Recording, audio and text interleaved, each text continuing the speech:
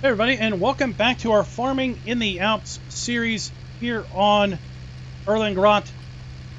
Hope you guys liked the first video, which was a little bit of a kind of a farm tour, and going to talk a little bit about what we're going to do, where we're going to go. I spent yesterday cultivating the field to our south, and we've got a fair bit of this field carved up already. Like I said, we're going to be digging up the grass that's in this particular field. And what I wanted to do is I want to look and see. We've got nightshade and grass. Get that on back and running. And once we get to the end of this row and turn around, we're going to take a look at the season's crop rotation. I've already kind of plugged in a test rotation for the lower field. Let's see maybe what we might get our best crop benefit out of this particular field. And we're going to talk a little bit about crop rotation in general, because quite frankly I think players maybe put a little bit too much effort towards worrying about crop rotation schedule and their fields.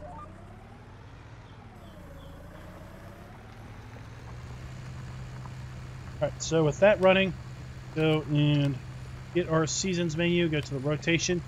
So the other field previous was root, and then the previous was nightshade. So I basically toggled through all the various options, see what my options were as far as best yield. And what I got was oilseed. We could either do canola or sunflowers in that field, and based on these previous two crops, we can expect to get a 1.0 yield out of that, or basically a perfect yield. So that's what we're going to go with, probably that field down there. Back again, this is nightshade and grass. So let's toggle this. So it says nightshade, and let's toggle it to grass. And then let's see what we get. 0.96 is the best so far.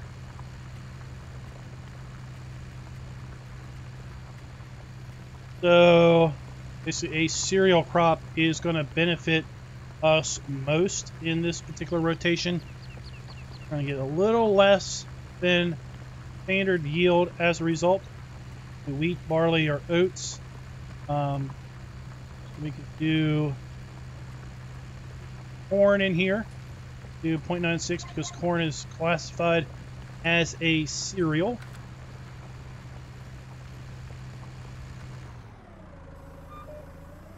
It's a little interesting. I thought corn would be more classified as a grass than a cereal, but okay.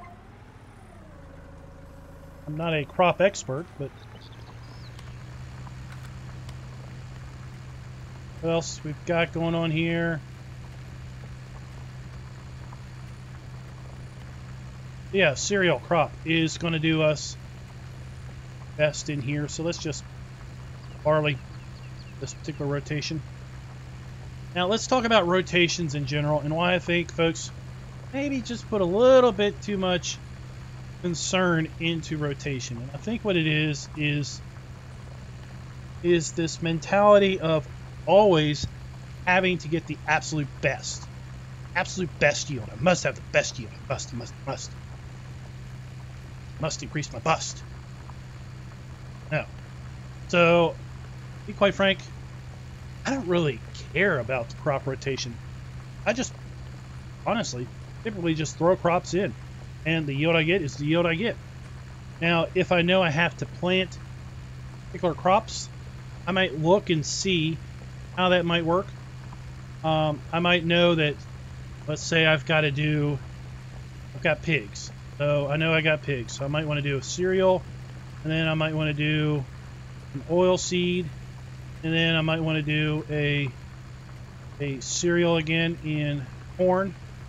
Okay, so I know if I do that rotation, okay, corn, wheat, sunflowers, I'm going to get a little bit, I'm going to get 100% if the field is completely blank slate, farrow, as the previous and previous, I put wheat in, I'm going to get a 1.0 yield. Okay, I'm going to get a base yield off of that first harvest of wheat. If field is basically a blank slate, the way fields get blank slated is if they have previous of farrow and then previous of farrow.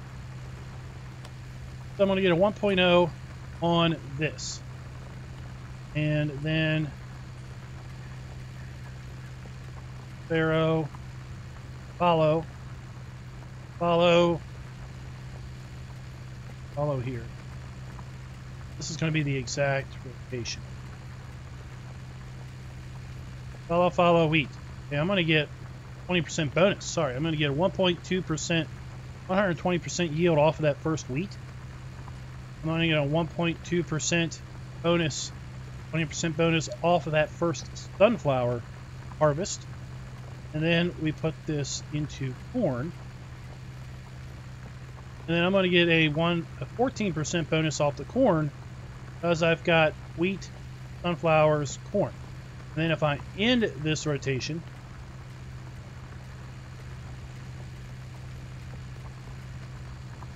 then we're going to get a 5% hit on our yield with wheat. We're only going to get 95% of the yield, basically by following it with having the previous crop sunflowers and the previous crop corn.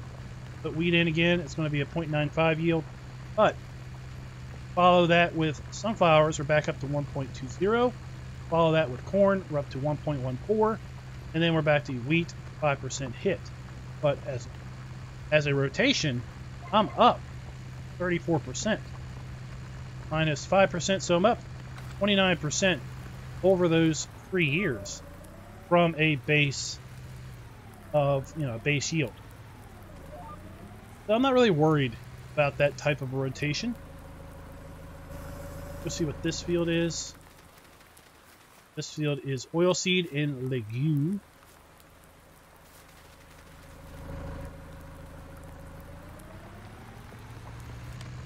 That rotation, oilseed, legume,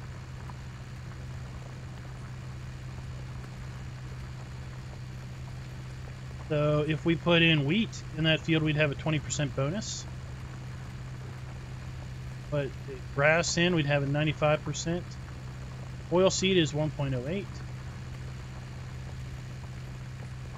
Follow that up with corn. Have 1.2.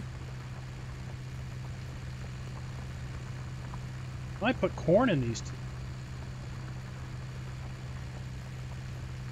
This was again nightshade and grass.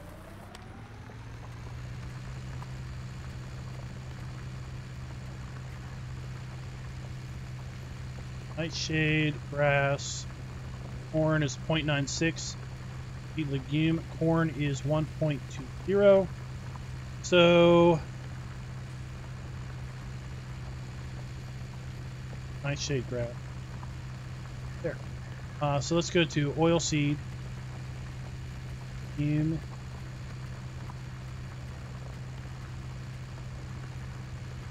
Corn.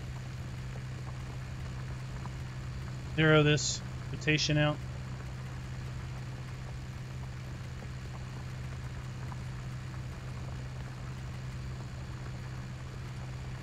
Of course, what this means is, we're going to do these 3 crops, and then we're going to come back up and do these 3 crops, and that's what this rotation would be.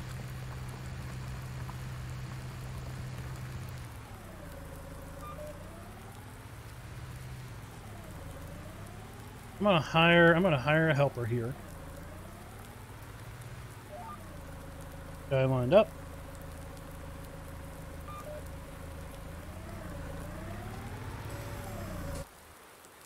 Jump back here. Farm. Raining. And let's talk about these fields. Kind of plan out the crops on these fields. So this was a failed, I don't know. This happened before I owned one. Farmer tried to put in, looks like to try to put in a cotton crop, but why they did that. So we have for previous and previous grass.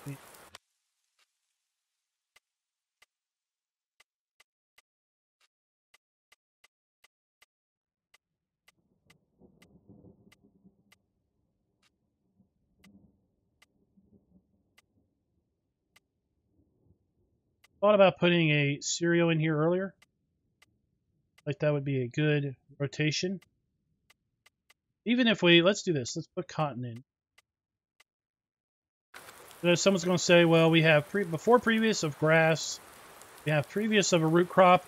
This is clearly cotton, right? So cotton could also be in there, right? Grass, root, cotton. Cereal, 1.14. That just kind of enforces that general idea. Doing that. What I'm going to do is we're going to make a little cheat sheet. I will forget. We're going to make a planting schedule. What we're going to do. A little notepad up here. And sunflowers.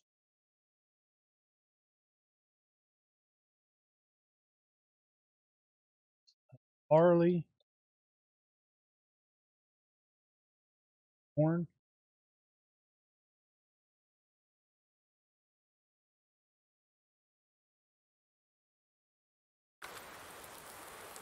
They were fields 23, 24, and 25.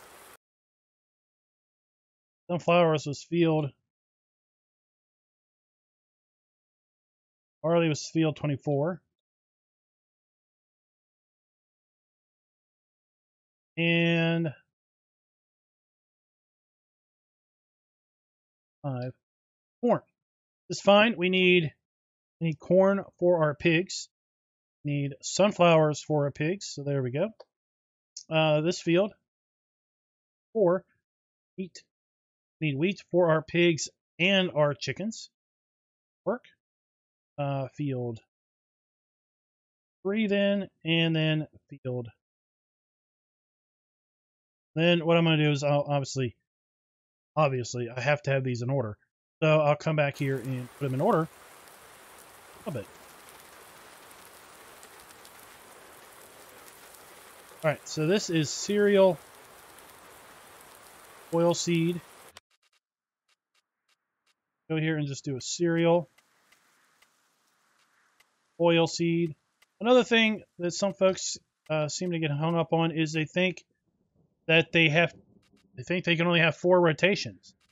This is just a planner. It doesn't lock anything in stone. In fact, your yield, even if you don't use this planner, is locked into stone based on how seasons is planned out to do it.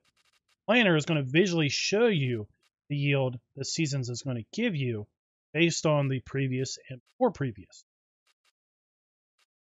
Then let's put in cereal again, right? Cereal, oilseed, cereal. Cereal, oilseed, cereal, and what do we got? Talked about putting in something in here. Whatever, doesn't really matter.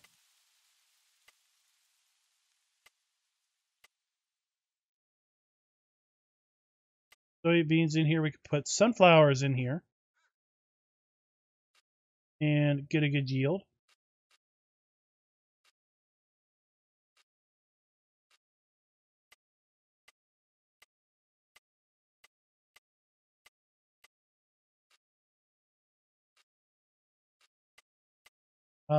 Corn wouldn't be it would be a fine yield. This field. Grass, oilseed.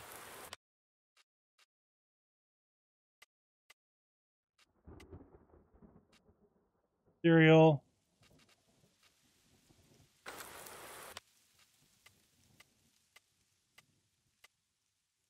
And then,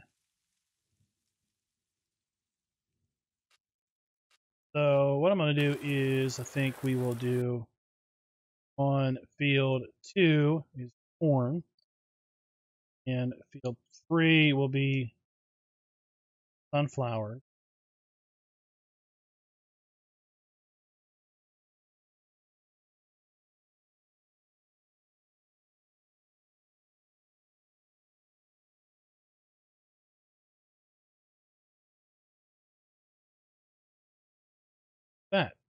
That will be our crop rotation for the first year. That on my other screen.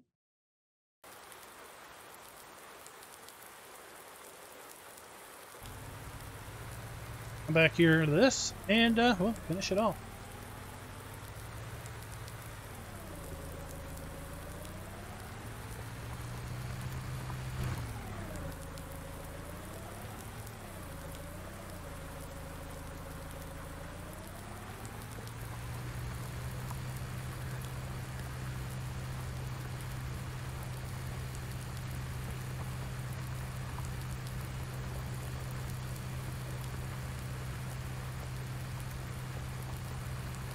Lock her in. I'll save this field planting schedule.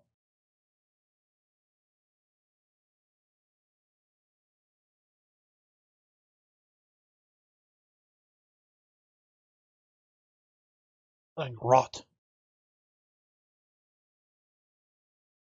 Now we have that saved, and then we can reference that in later videos as we are planting our crops. I'd say I was going to title this series Alpine Farmer. Raznik beat me to it. Got his first video out on Friday, coming out next Wednesday. So I just didn't feel right about calling it Alpine Farmer at that point. So we're going to call this Farming in the Alps. It flows a little less well, but gets the point across. I have to say, farming over here, and I've had lots of time spent going up and down the field, and just looking at the distance. Hard to see it, a little bit too close. But that resort that's up there, seeing the cable cars that are going up and down the mountains over there, looking at that bridge with the trains going across, gives you a lot of activity. Kind of pay attention to, and a little bit of a distraction. Especially if you're out here and it's getting kind of dark and the lights turn on. You see the cable cars going up the mountains. Got blinking red lights on top of the towers. Resort way up there. Resort way up there on the hill lights up.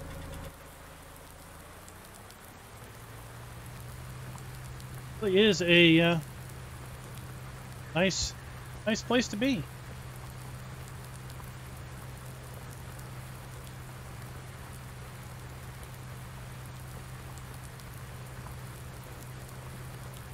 What I'm going to do is let's jump into a little bit of a time lapse as we finish up our subsoiling of this field, which also removes the need plowing requirement if it exists on this.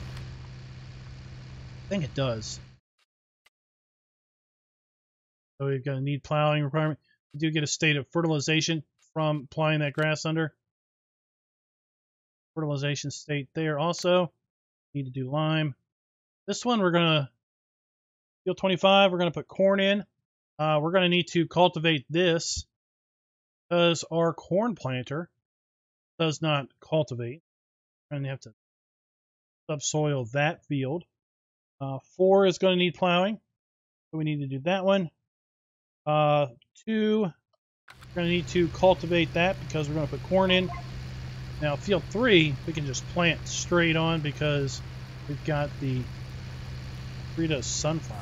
I don't know if I think our seeder does sunflowers. I think I need the planter for that too. So like we're going to have to cultivate all all 6 of the fields that we own at this point, either to clear the plowing state or to prep seed bed. So that's fine. Do is hire off the helper, and they can some of the job for us of subsoiling, while we'll focus on some lime spreading in the next video. So like I said, I'm going to close out with the time lapse, and hope you guys enjoyed it. Stick around for the time lapse. You might see something don't want to miss. Never know what kind of antics I might get up to. So until next time, happy farming.